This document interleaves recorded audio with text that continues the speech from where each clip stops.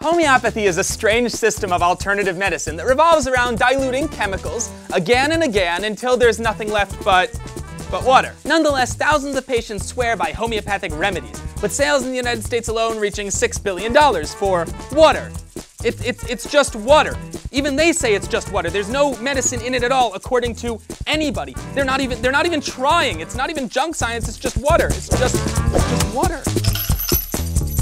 Homeopathy is anchored in the archaic 18th century belief that like cures like. Following this logic, poison ivy is cured by drinking water mixed with a very small amount of poison ivy, and snake bites can be cured with dilute snake venom. Believe it or not, those remedies actually exist. Homeopaths, who by the way rarely have any medical training, dilute these chemicals in a lot of water. In fact, many homeopathic tinctures are marked 30C, which means 1 part chemical for every 10 to the 30 power parts water.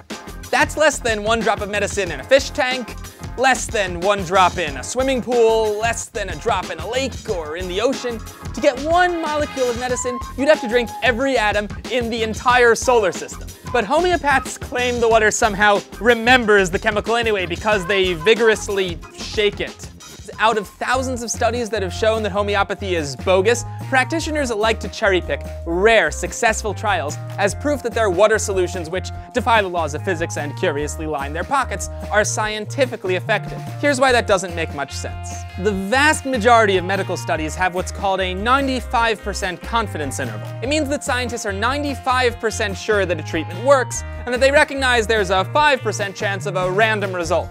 When you think about it, that means about 1 in every 20 studies of the exact same subject are expected to show an effect even if there isn't one.